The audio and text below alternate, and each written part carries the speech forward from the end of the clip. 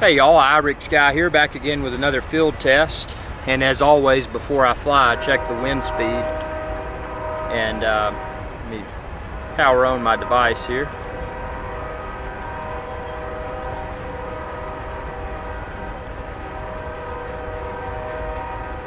Wind's coming in this direction. We're looking at just about 1.2 to 1.5 knots, so very mild amount of wind.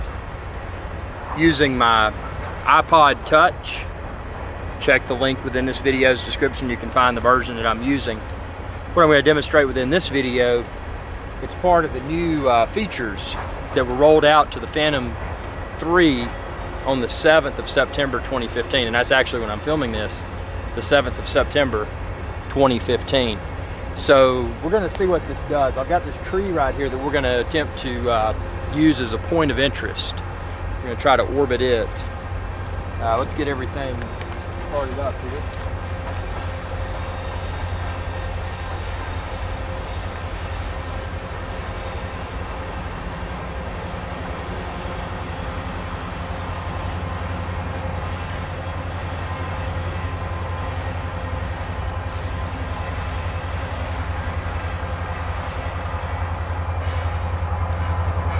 Put it over here on the grass.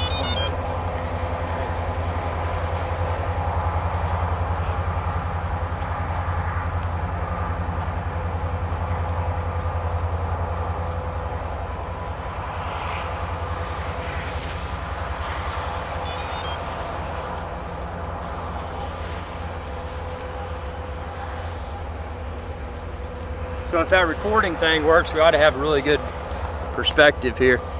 Yeah, you can't see where I'm taking off from over there. Guess I could turn the camera that way, but we'll just take it off and bring it over this way. So I'm going to use the, obviously I've got the latest firmware, the latest app version as of September 7th. If you have a previous version, it's not going to work.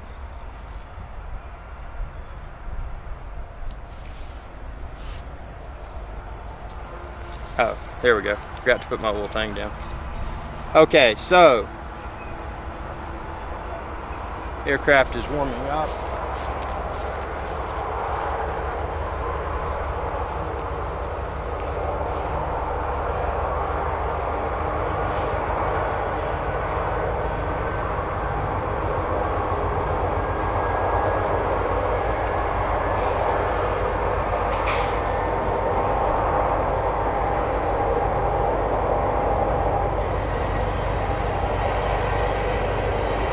Take it off right here.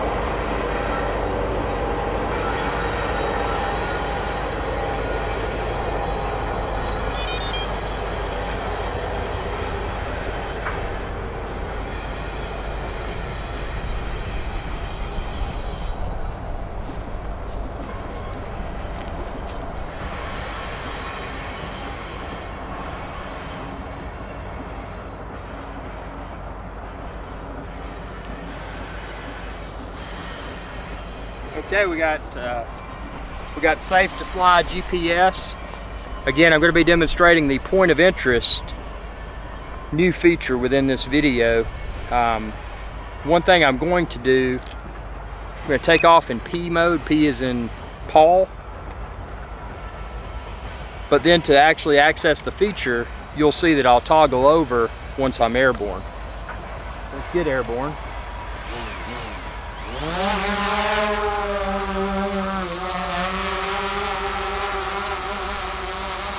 There may be a minimal height that you got to have to use the point of interest. So I'm taking it right now to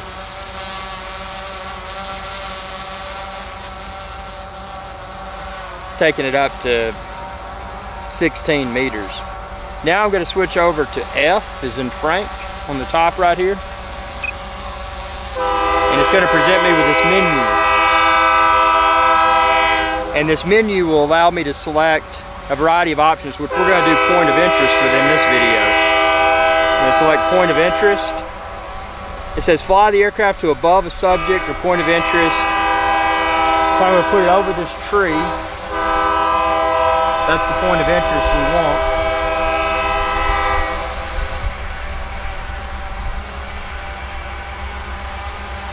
I'm going to take it directly over the tree.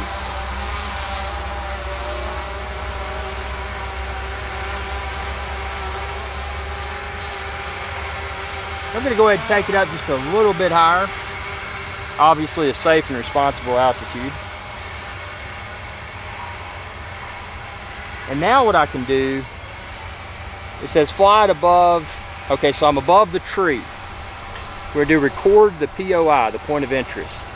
Now it says aircraft will circle the point of interest at a slow speed. You can adjust the circling radius, altitude, and speed by moving the control sticks. So I want to get the radius. Okay, that's altitude. Okay, here we go. Radius, 3 meters, 4 meters.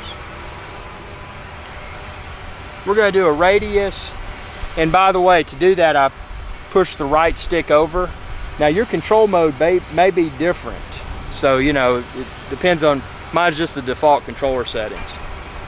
If you have any questions about that, check 400orbelow.com and I'm going to list the settings that I use there. So now I've got a radius of 14 meters, an altitude of 31 meters, and a speed of, time for 1 lap is 1.5 minutes. That seems really slow. I'm going to speed it up to, so it's going to do 1 lap every 19 seconds. So let's try that first. I'm going to hit apply. It says current altitude is 31 meters. The aircraft will return to the home point if low battery return home is triggered. Set a suitable return home altitude to safeguard your aircraft. I'm going to hit apply. Okay, and I'm watching it right now up in the sky doing its orbit. It's point of interest, POI. I'm just going to let it go a few times here.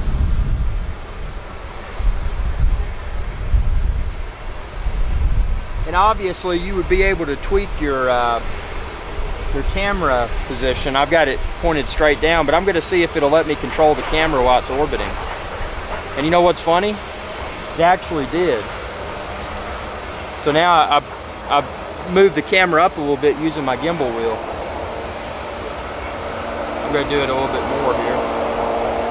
Now I'm going to let it just sit in orbit. But I'm going to point the camera towards the sky so you can see what it's doing.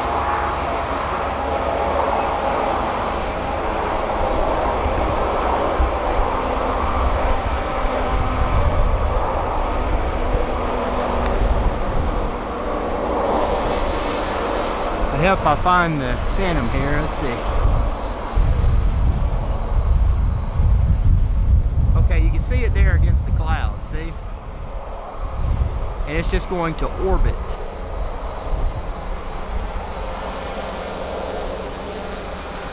I apologize if I'm losing it in the camera because I'm going to switch to my viewfinder here and see. There we go. So you can see it now. And it's doing that on its own. That's a circular pattern that it's performing on its own as part of this new feature set. So it'll do that until I hit pause or whatever. So let's put our camera back on the tripod here. And I'm going to do a few things here. So I can, let's see, I could pause it, so let's hit pause.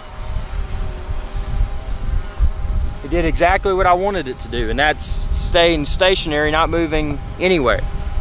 It's just hovering by its, in its little place. So if I hit resume, it should continue the orbit, the point of interest, or whatever you want to call it. You can also change from clockwise to counterclockwise if you choose to do so. So that's kind of neat. And again, you could change the speed. Just a really, really cool. I mean, this works. What more could one want? So while I'm still airborne, I'm going to go ahead and I'm going to pause the orbit, the point of interest, and now I'm going to switch back to my P mode. P is in Paul. So now I've got control of the craft again. Obviously I had control of it when it was doing that. I could pause it or I could override manually if I needed to.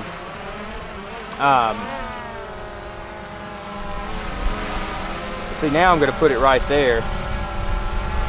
I'm going to try out a different feature. So that was the point of interest. So if you don't know how to access it, check the link within this video's description. I've got everything listed there on 400orbelow.com, and that's probably, that and the follow me are probably the two favorite features that I'm most excited about with the new Phantom 3 firmware update. So that was POI. It works exceptionally well, and obviously I'm going to get a lot better environments to demonstrate it in. This was just